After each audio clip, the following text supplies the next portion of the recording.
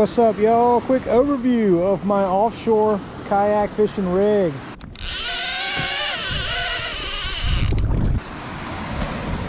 This is the Vibe. Shearwater 125. I'll do a quick walk around, show you guys what it looks like, and tell you a little bit how I like to rig it.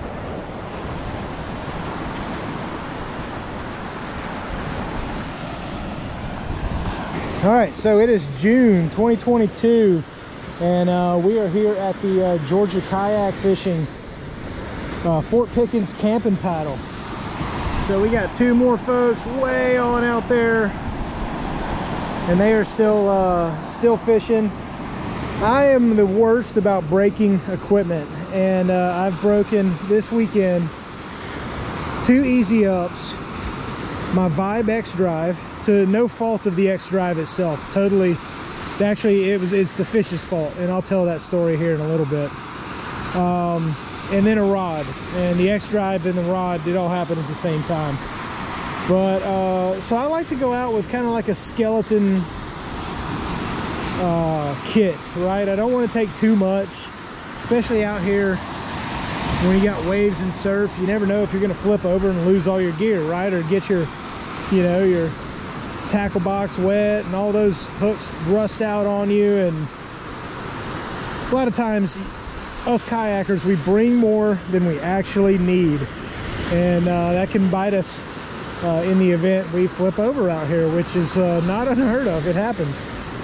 So I like to kit up as little equipment as I possibly can to get by with. And aside from my fishing rods, this is what I went out with today. Of course, I've got a yak lead up top. This helps with launching and getting back into the surf. Keep control of your kayak, stand assist, really does a lot. Bending Branches Angler Classic paddle. You may notice I don't have any electronics on this boat, and I don't use them for offshore fishing unless I'm reef fishing. So in this particular case, we're like mackerel, king mackerel, Spanish mackerel, whatever else is biting fishing. So no electronics for me. Vibe Summit seat. This is a NRS Chinook life jacket. Always wear your life jacket, especially if you're in the ocean and deep water. This was my sabiki kit. This is just a little Cuban hand spool, and I basically cut down a sabiki line and use this hand spool as a bait catching device instead of rigging up a fishing rod. So that's been very productive. And once you're done with it, of course, you spool it back up, put it under the tray, it's out of the way. You don't have to worry about those flies getting hooked into everything, which is what happens when they're sitting up on top of the deck. For all my filming when I'm out on the water, I'm using the Action Hat.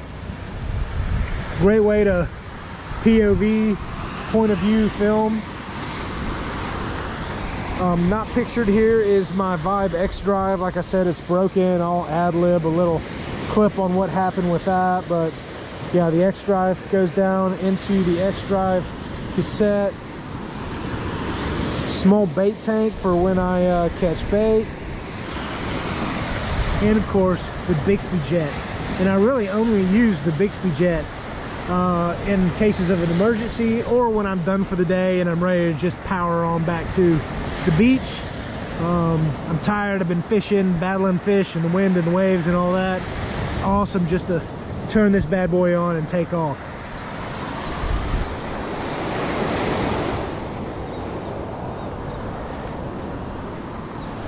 This is the battery for the Bixby Jet. It fits in this little tackle tray storage area in the Shearwater perfectly. So you can see there's maybe 1/4 of an inch there. So there's a bungee strap that holds it on. So that really works well.